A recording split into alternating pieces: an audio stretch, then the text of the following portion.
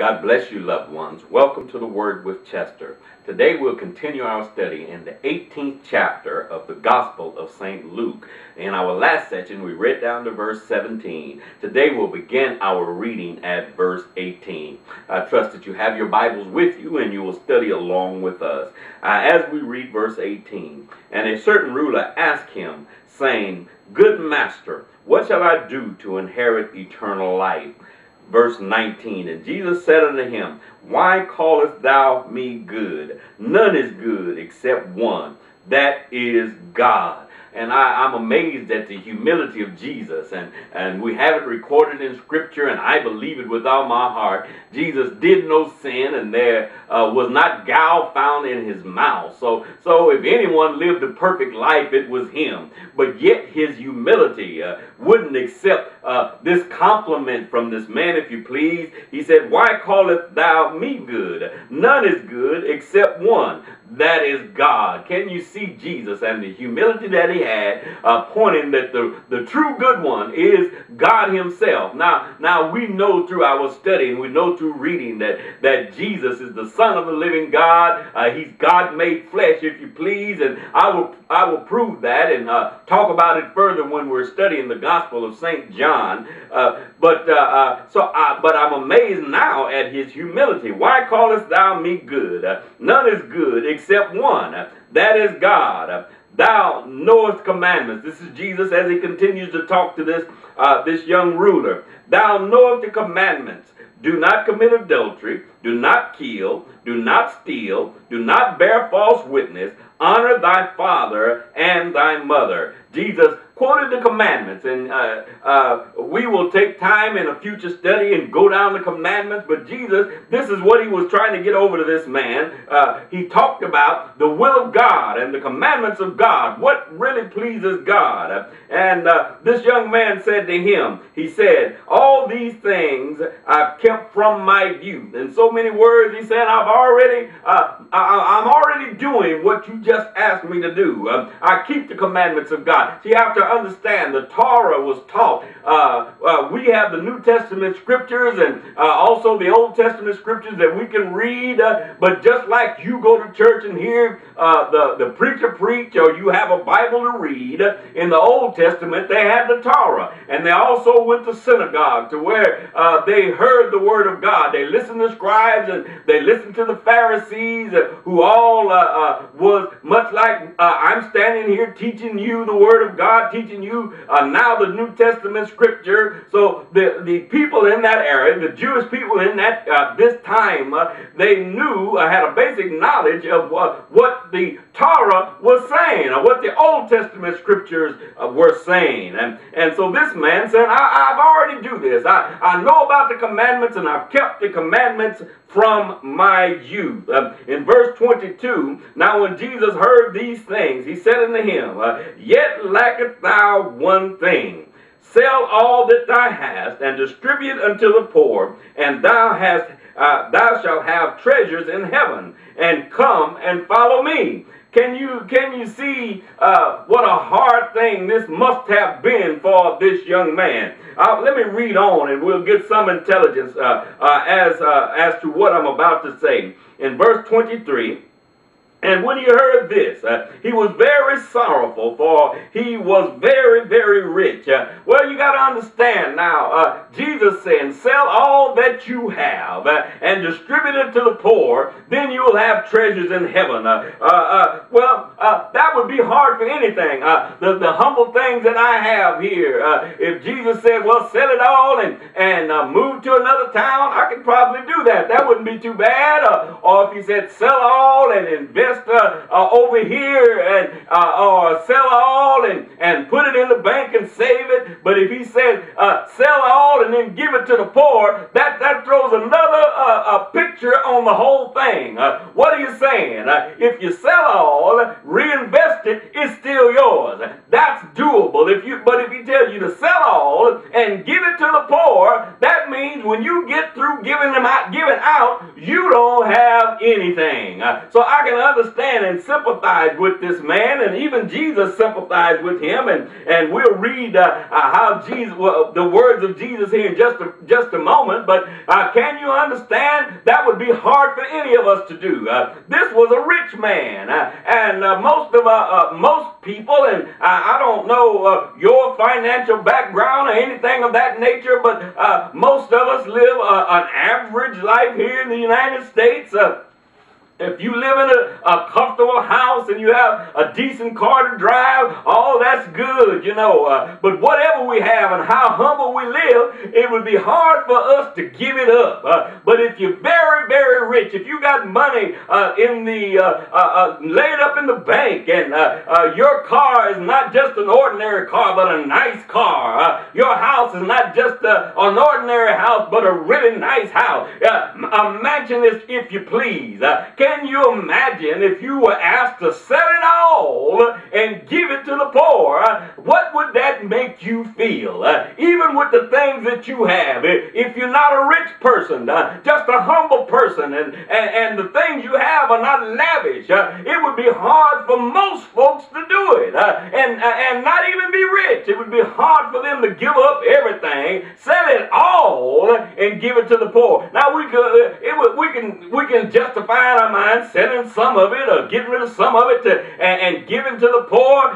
You know what we'll do? We'll start talking about, nah, Jesus, I can't help everybody. And I can only do what I can do. But if Jesus said, give it all, sell it all, give it to the poor, he wants you to do it. Now this is not a commandment for everybody. Jesus is not telling everybody to sell everything they have and give it to the poor. But he did tell this man, and Jesus could give you a direct commandment, that something that he wants you to do, that he's not asking everybody else to do. Can you do it, or will you do it? Will you part with everything that you have for him, or would it could be something even much smaller than that? But are you willing to do what Jesus asked you to do, or tells you to do? Would you do it without doubting? Shall we read in verse 23? This man, when he heard this, he was very sorrowful, for he was rich. He was very rich. Verse 24, and when Jesus saw that he was very sorrowful, he said, with what difficulty shall they that have riches enter into the kingdom of God? Well, he didn't say it was impossible, but he said it was very difficult to enter into the kingdom of God, being very rich. Verse 25, for it is easier for a camel to go through a needle's eye than for a rich man to enter into the kingdom of God. Now that's very hard, and we find people when they try to justify that verse, and they go to start talking about a gate in Israel that they called a needle where a camel, he had to get down on his knees and crawl through the gate to get through, all of that kind of stuff. But I believe Jesus said a needle. It would be hard. That's impossible in our mind. Jesus, I believe he chose something that is impossible to do, so that we can fathom what he's talking about. With difficulty shall they that have riches enter into the kingdom of God. Verse 25, for it is easier for a camel to go through a needle's eye than for a rich man to enter the kingdom of God. Well, you got to understand something here. Jesus did not say it was impossible. He just gave a comparison. See, you have to understand, and Jesus will talk about it here. Let's read 26 and 27. And they that heard it said, who then can be saved? Verse 27. And he said, the things which are impossible with men are possible with God. In other words, when God is in the equation, he can make the impossible possible. In our minds, it would be very difficult for a rich person to enter into the kingdom of God, Jesus said it's not impossible. But you got to understand, it may be impossible for a man to do it, but it's not impossible for God. Verse 27, let me reread it. And he said that the things which are impossible with men are possible with God. So you have to understand when God is in the equation. And I wouldn't want you or anyone else to start blasting rich folks and start saying that no rich folks don't go to heaven. That's not the truth. That's not the truth at all. There's some people that are very wealthy and God made them that way. God has a way of blessing people, especially when they do the right thing with their money. Well, let me bring it to you like this. It's not a blessing if you get wealthy and you got it through ill-gotten means. That's not a blessing. God didn't do that. If you got rich hurting other people, God didn't do that. You did it. I could say Satan possibly energized you to do it. But God did not do it. That's not a blessing from God. But there's some people that God makes wealthy just because they do whatever they can for him. And I know that everybody's not legitimate and everybody don't do the right thing. There's a lot of folks, even in the name of religion, in the name of our Lord, are overdoing it. And I would not point my finger at this one or point my finger at that one. But I also believe that God has a way of blessing his people. So you can't say that just because someone is wealthy that they're not going to go to heaven or they're not saved. I'll tell you, and I've said this before, as we studied the Gospel of St. Matthew, I have certainly seen people that were very, very wealthy that had a humble heart and a humble attitude, and they had plenty of money, more than I can't put an amount with it, but more than the average person could even fathom.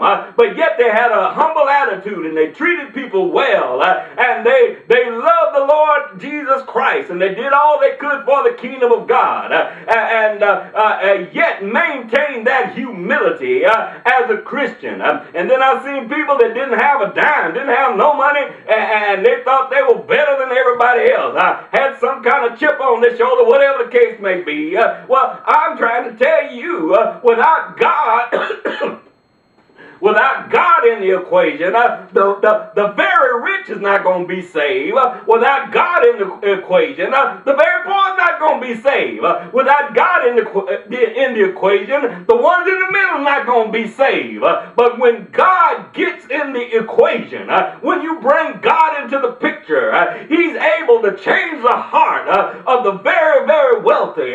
He's able to change the heart of the very, very poor. And let me let you know something. It's not easy to live the life of Christ being very, very poor, because why? You don't have the things you need. It's easy to see something that you want and go and take it without buying it. But when you have the love of God down in your heart, you're not going to do it the wrong way. God will bless you with it, and he can bless you with whatever you ask him for. But if you got the presence and the Spirit of God dwelling down in you, you won't do it the wrong way to get whatever it is that you need. Same way on the other hand, when you really love the Lord and do all that you can to please him, he has a way of multiplying what you have. He's got a way of giving you more than you could expect. Well, you might go down to buy yourself a Ford and he might put you in a luxury car. You might go down to buy yourself a small little 2-bedroom house, whatever the case may be. He might put you in a 4- or 5-bedroom house. I don't know. God is able to do that. And let me bring it down here. I don't want you to think that walking and living for Jesus is all about things. Things are only temporary. Houses and cars are only temporary. I told you on the other day, God has blessed me with more than one. And I thank God for it.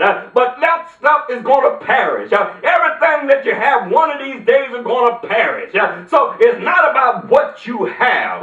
It's not about how much what you have. It's about what you have in your heart. Do you have Jesus? Do you have the love of God in your heart? Do you have compassion for those less fortunate than you? Let me move on here. I do want you to get the picture. I don't want you to be angry at folks with money. That's the wrong spirit. And I don't want you to look down on folks that don't have money. That's the wrong spirit. All of us belong to God, and one is not better than the other. I don't care if he's multi-million or billionaire, whatever the case may be. He's no better than the one with nothing.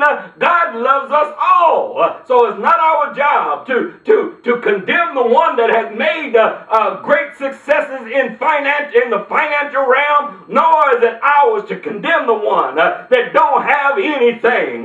We're supposed to love everybody. We're supposed to put our arms around everyone, the one that has and the one that does not have. We should have the love of God in our heart, to love all of humanity, regardless of what race, what creed, what color, or financial background. We should love them. Now that's the word of the Lord. Well, let me read a couple of more verses. Well, as we go into verse 28, then Peter said, Lo, we have left all and followed thee. And he said unto them, Verily I say unto you, there is no man that hath left house, or parent, or brethren, or wife, or children, for the kingdom of God's sake, who shall not receive manifold more in this present time, and in the age to come, life everlasting. You grab a hold of that. Grab it, grasp it, grasp it, grasp it. I don't care what you give up for the Lord. Jesus said, whatever you give. Now, he went down the whole list. If you leave your house, if you leave your parents, if you leave your brother, and if you leave your wife, I'm not telling you to leave your wife. I'm not telling you to leave your husband. But Jesus is making a point. Whatever you sacrifice for the kingdom of God, whatever you give up for the kingdom of God, well, you're going to receive manifold more. Let's read verse 30. Who shall not receive manifold more in this present time. Most of the time we look toward heaven and we know that there were going to be great blessings in heaven, and the streets are paved with gold, and all of our needs and our wants will be supplied for us when we get to heaven. But Jesus said, who shall not receive manifold more in this present time. That means right down here. That means right here, 2012. Right here, whatever month that you're listening to this.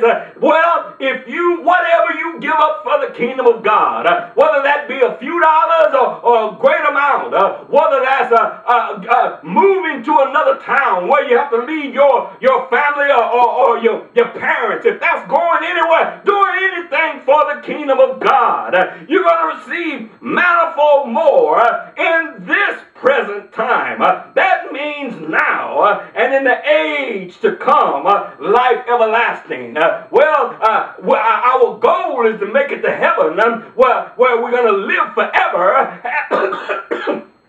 Please excuse me, have everlasting life. That's our goal. But thank God for the fringe benefits. He'll bless me right down here in this world, in this present time. He will give me more than what I give up. Well, my time is rapidly coming to a close for this session, but I want you to know I love you, my friends. I love you with the love of the Lord. If you would like to contact me for any reason, if you would like to send a tax-deductible gift to this ministry, you can write me 3741 Candle Bluff Drive, San Antonio, Texas, 78244. You can also reach me at my website, www.poemsbychester.com. Poemsbychester.com. Remember, I love you, my friends, with the love of the Lord. God bless you.